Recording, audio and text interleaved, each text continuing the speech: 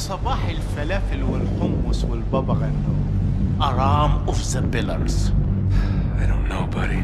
Bullshit. We'll see if your friend is more cooperative.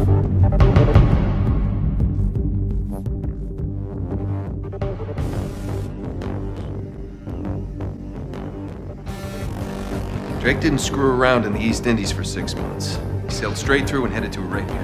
What for? The Atlantis of the Sands. Wait, if Drake was on a mission from the Queen to find this place, why all the secrecy? The Rub al Khali Desert.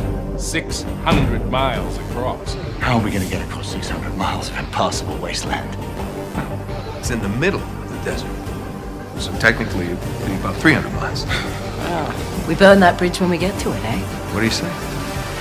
I won't let you!